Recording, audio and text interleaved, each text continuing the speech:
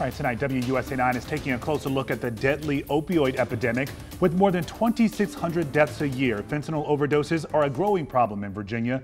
There's a new way to track the use of this synthetic opioid neighborhood by neighborhood. WUSA 9 investigative reporter Nathan Baca joins us now with the details on that. Nathan. Well, Lorenzo, it's through wastewater. Samples are taken of raw, untreated sewage at water pumping stations. Now, Delaware has been doing it for the last few months, and Virginia Governor Glenn Youngkin wants the Commonwealth to start doing it as well. Wastewater fentanyl tracking can be so precise that it can tell if one neighborhood of around 3,000 to 4,000 people is experiencing a surge in fentanyl use separate from the next neighborhood.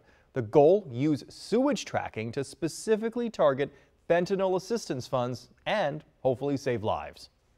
Everybody poops. It's not a biased sample. It enables us to look in an unbiased way and say, hey, in this neighborhood where we never thought there were spikes in cocaine use and fentanyl use, we need to pay more attention to these neighborhoods. So it allows us as policymakers make decisions without traditional biases.